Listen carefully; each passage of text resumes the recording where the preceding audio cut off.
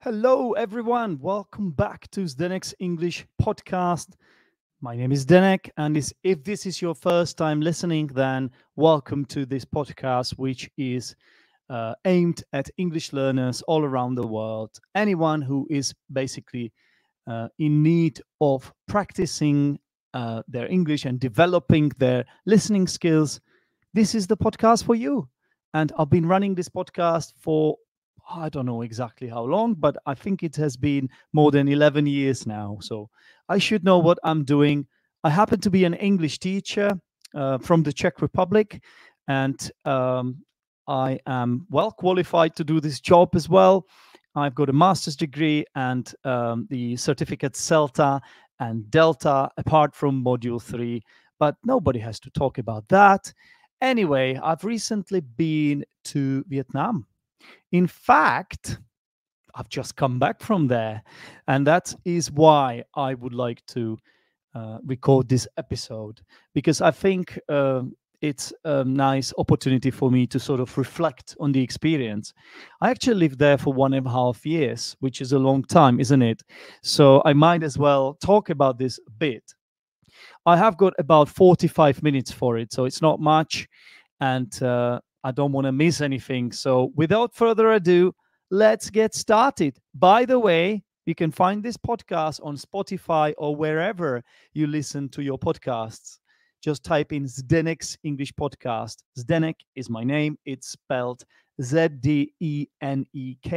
Then you need the apostrophe S English podcast.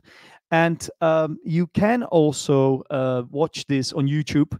That's because I'm also recording it as a video. So just so that I kill two birds with one stone, not literally. No animals are actually harmed during the process. Anyway, I have told you that I've just come back from Vietnam, and this is true. And you might be wondering, why, Zdenek? Why didn't you stay there? You should have stayed there. What are you doing here? I don't know if that's what you're thinking, but I am here, okay? And there are a few reasons for it. First of all, I was working there for a language school, as they call it in Vietnam, English Center. And my contract came to an end, and I decided not to extend it. And that is why my visa was also expiring. I decided to honor the contract till the end, and then I was like, yeah, that will be it for this school. My overall experience working for them was okay. Yeah, I can tell you more later, but for now, that's what we will leave it at. And I have to tell you that there were some other reasons for me for wanting to go back to Czechia, as they call it now. That's right, Czechia, or the Czech Republic. That is the country I'm from. I'm Czech. My nationality is Czech, and it is in Central Europe. Now, some people say it's in Eastern Europe, but I prefer saying it's in Central Europe for obvious reasons. Anyway, I have to tell you that the place I lived in was quite hot, especially in summer. It was getting hotter and hotter, warmer and warmer. Honestly, you could not do without AC. What's AC? Athletic club? AC Milan? No, I'm talking about air conditioning. Yes, you can't do it without AC at night. You have to turn it on. During the day, possibly you can use fans, but it's not enough at night, at least in my experience. And in every shop, everywhere you go, pretty much, they have an AC. Da Nang is a wonderful place. It's a coastal city. And however, I would say that the best time to be there is between, let's say, December to March. That is the best time. That is the sweet spot. That's because it's not too hot yet. It's bearable. The weather is nice. It's actually quite mild as well. It's what they actually, their sort of November, December, January, that's what they call winter there, even though it's not winter at all. But yeah, so one of the reasons was that I was kind of looking forward to Hi, my name is Sibyl and I'm from Switzerland. I like the Achievers Chamber because I learn a lot in a fun way. For more information about the Achievers Chamber, go to teachersdenek.com. I was kind of looking forward to cooling myself down a bit here in the Czech Republic. Also, as you would have guessed, this is an opportunity for me to see my good old friends and some family members. And also, I just needed a break, to be honest. It kind of made sense. There's some health related stuff as well, something I have to do, some sort of little surgery that I need to have. And I wasn't confident enough to have it done to me in Vietnam because I can't speak their language. And yeah, let's leave it at that. It's better for me to go through all that here. Then another reason, there's loads, right? Loads of reasons, quite a few, I would say. Another reason was that I wanted to fix my sleeping patterns. I have to tell you that for the past few years, I've been a full-on night owl. Honestly, full-on night owl. Yeah. And that brings some benefits, especially the main benefit is that you can watch the Premier League matches at night. You can also deal with your students from Europe, or if you happen to run a group, a Discord group called the Achievers Chamber, that helps as well if you can stay up at night. And various other benefits, such as it's cooler at night, so we can actually go for a run in Vietnam. Otherwise, it's just way too hot and unbearable. It cannot do it during the day. It's just too much. No matter what you do, it's just too hot, and the humidity is high, so the perceived temperature is even higher than it is. Like, it might be around 30 or over 30, but it actually feels like 40 because of the humidity levels. Right. So yes, I wanted to fix those sleeping patterns, and it's true. It has helped a bit. Also, the fact that I don't really get much sunlight as a night owl. You basically wake up at 2 p.m. and then it gets dark in Vietnam at 6 p.m. So you kind of see the daylight only for 4 hours. The question is that enough? I don't think it is.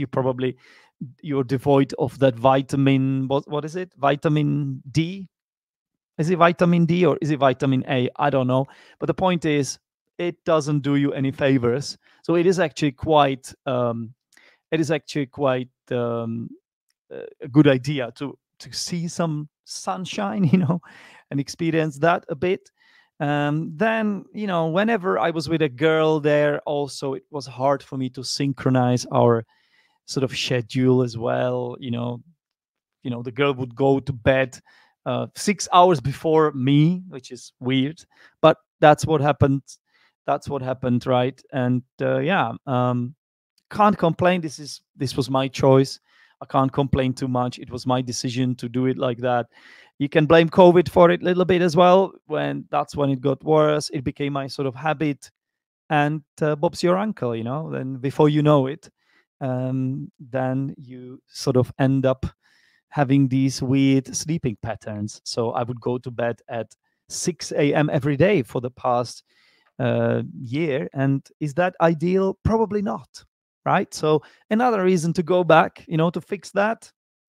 And it's much better now. I go to bed at about 1 a.m. now that I'm back, 2 a.m. maybe.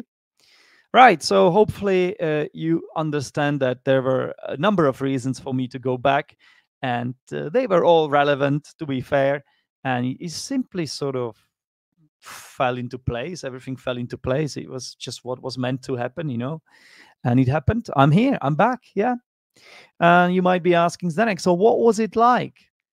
Now that you're back, can you sort of reflect on the experience? I certainly can. That's actually what I prepared to talk about here.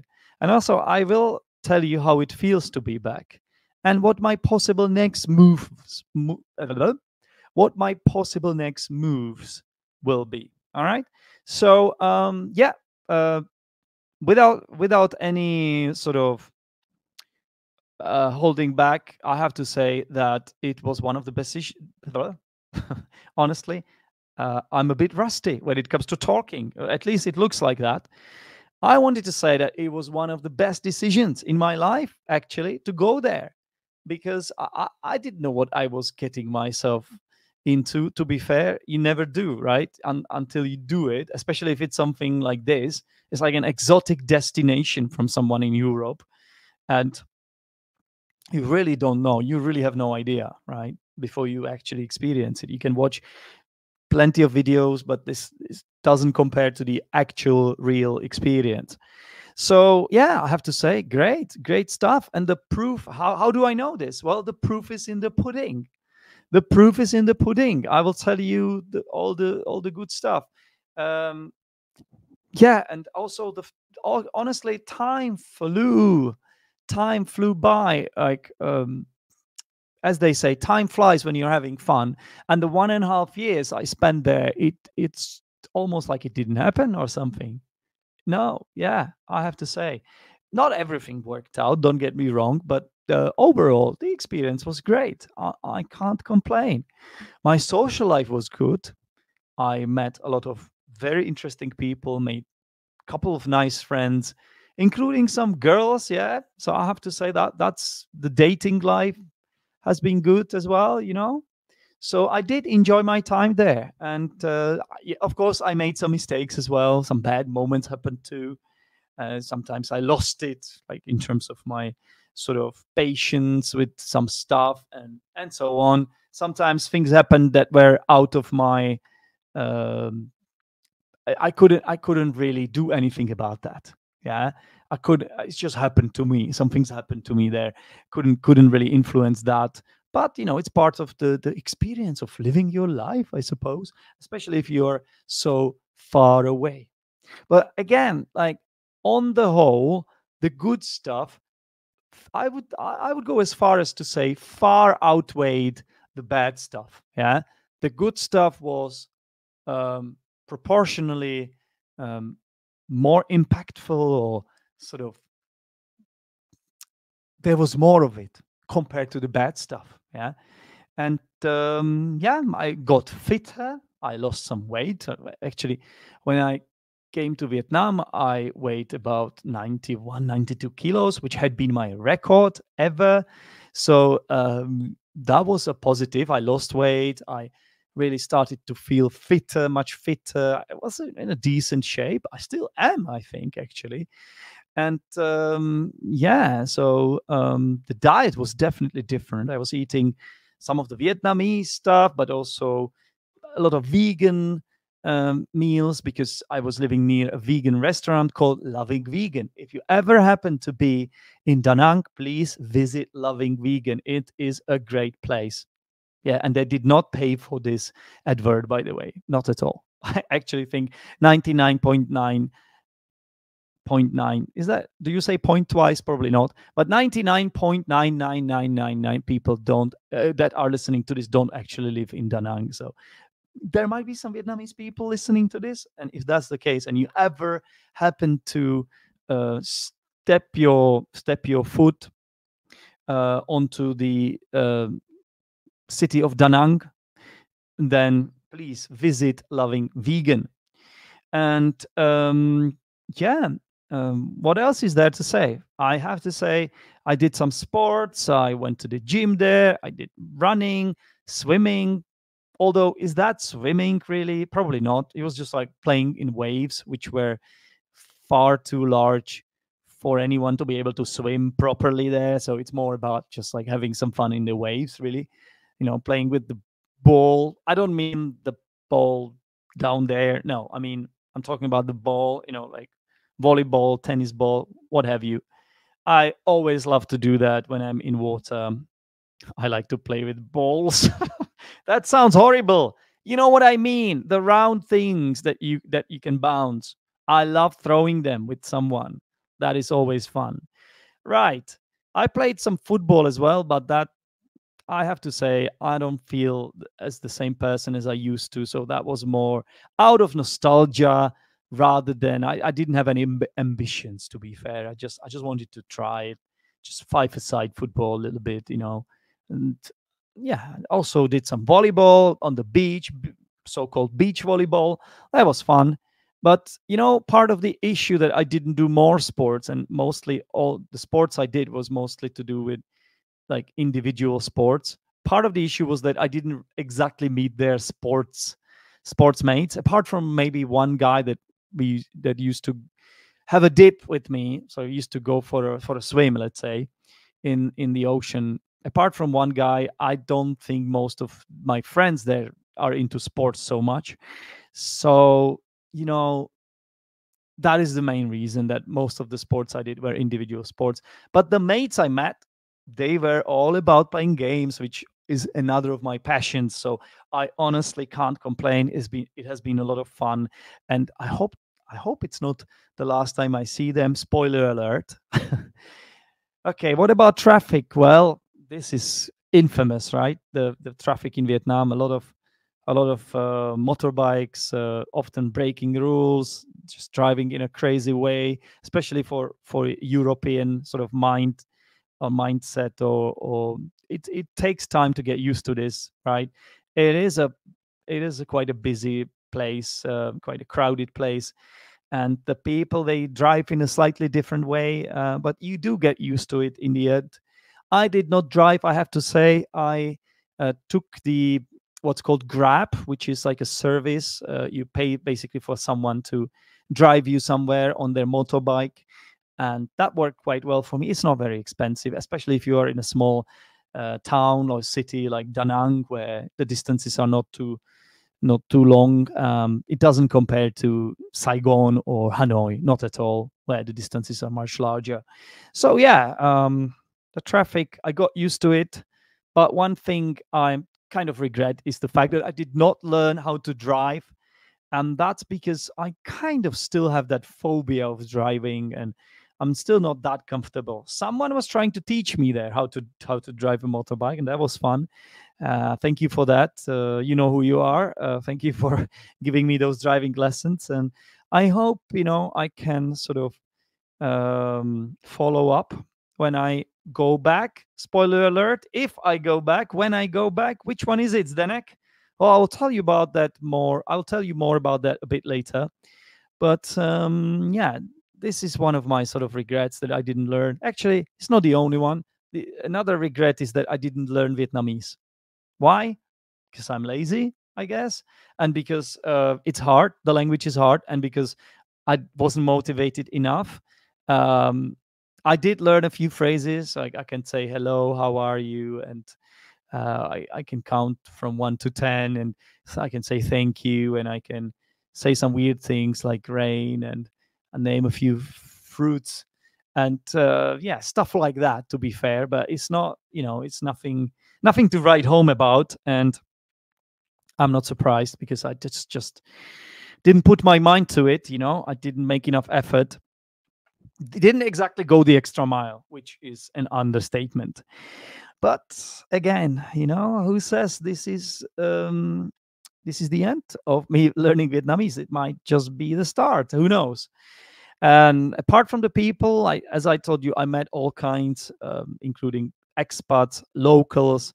I made all sorts of relationships. I made some mistakes as well, and some bad decisions. Excuse me. That would be my allergy, because it came back after me coming back to the Czech Republic. Now I have again allergy to pollen. It did not happen in Vietnam because I think it's the humidity and just different sort of plants grow there. So my allergy in Vietnam is non-existent. But here in the Czechia, it happens every spring, kind of end of spring, and so that's annoying.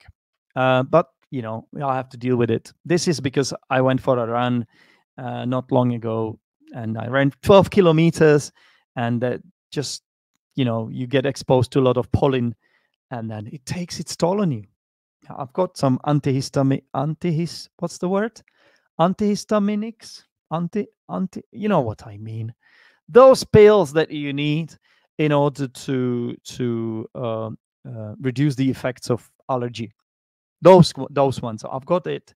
I've been taking it, but it seems like it's not enough. I still sneeze from time to time, especially when I have to talk on Zdenek's English podcast, which is the last place that I would like to sneeze in. Okay. Yeah.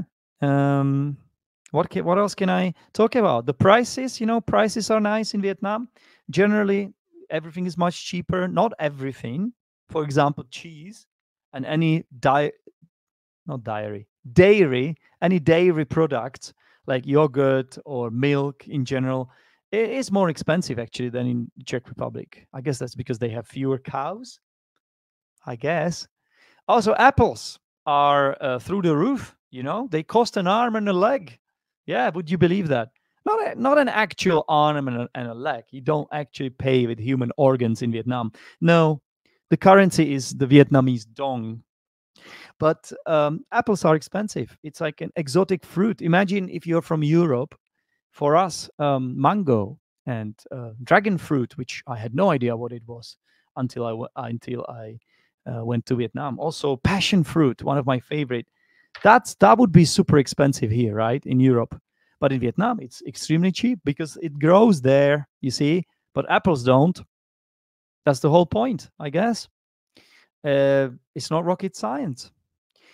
Right. So, yeah, especially the services are cheaper. Like imagine you go to a hairdresser or I don't know, have a massage, and this stuff is really much cheaper than here in Europe.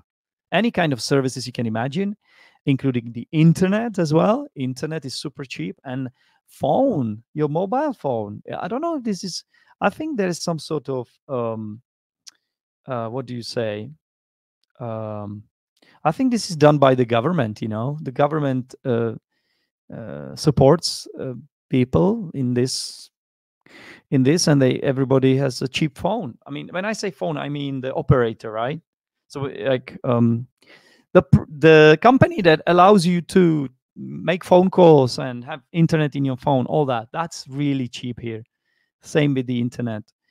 Also electricity, water, it's all just so much cheaper than here in Europe. Yeah, it just cannot compare. And I should also have a look at England because I used to live in London twice, and the last time I lived there was in 2019 and 2020. So how is it different from the UK? Well, it is very different. Different lifestyle. It is less stressful to live in Vietnam or Da Nang specifically. It is less stressful. Also, as I said, I had a better social life in Vietnam.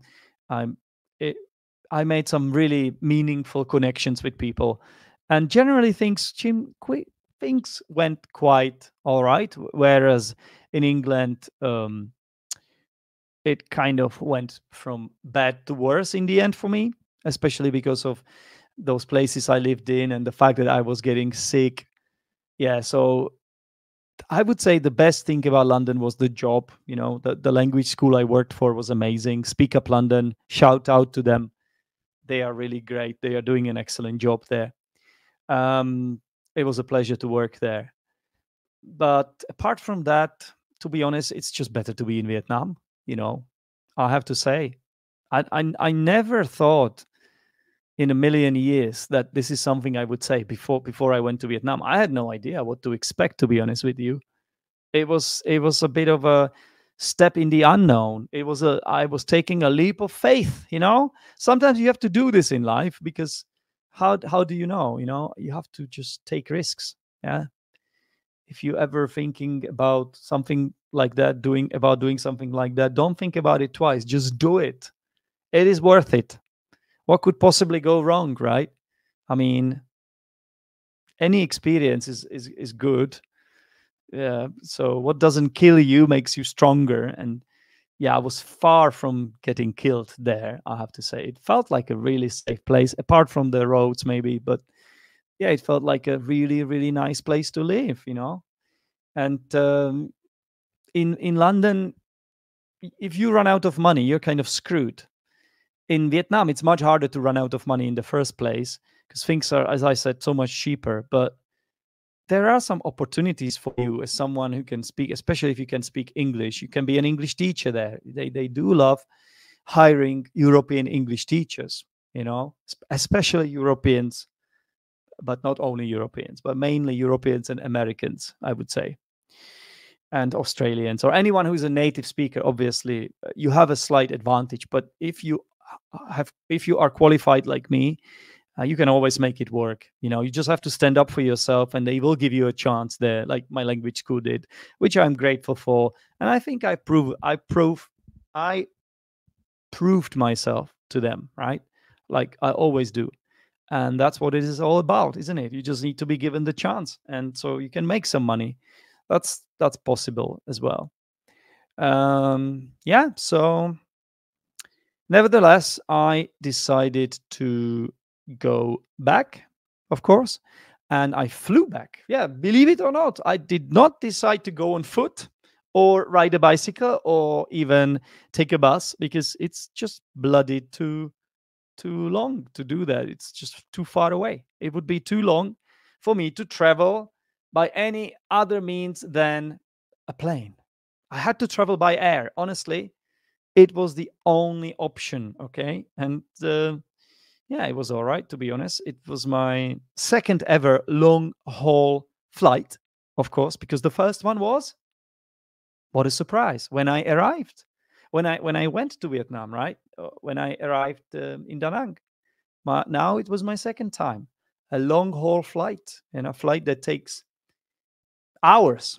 Yeah, it's a day or more. And this one took a long time because I made a mess of it. I overthought it, and it turned out to be more expensive than it was supposed to, because I was trying to make things easier for myself and ended up making it more difficult, as it often happens to people in life. Yeah, is the Murphy's law.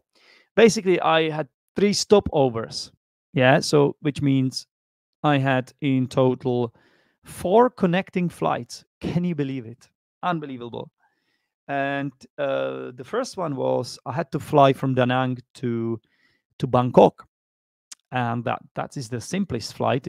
Actually, the second simplest, but that was just a short one. It's over an hour. I don't know, 1.5 hours. And the hardest thing about this one was that I actually had to stay in Bangkok overnight. When I say overnight, I mean I arrived at the airport at 8. Then I had to switch to the other airport, so I had to take the shuttle bus, because there are 2 airports in Bangkok. But that wasn't an issue. And then I had about 12 hours to stay at the airports, which is quite long, to be honest. Fortunately, it was the Premier League final day, and I managed to find a bar, and that's where I watched the final games of the Premier League. That was a lot of fun. It wasn't really, because bloody Manchester City won the title again, and Arsenal couldn't make it in the end. But to be fair, everyone thought that would happen, so I wasn't surprised. I still enjoyed that. I enjoyed watching football, drinking beer at the airport. It was fun. And so then I somehow stayed up, even though I was getting tired. But I actually got so tired that when it was time to board that plane to Oman, because that was my next one. I was flying with Oman Airways. Muscat, I think, is the city to which I flew, and I was so tired that I actually slept on the plane quite well. Also, what I recommend is taking motion sickness pills. It does do the trick. Honestly, it does wonders.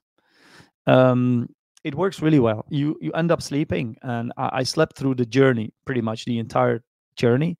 I only woke up when it was time to eat, right? Because a meal was included in price of the ticket.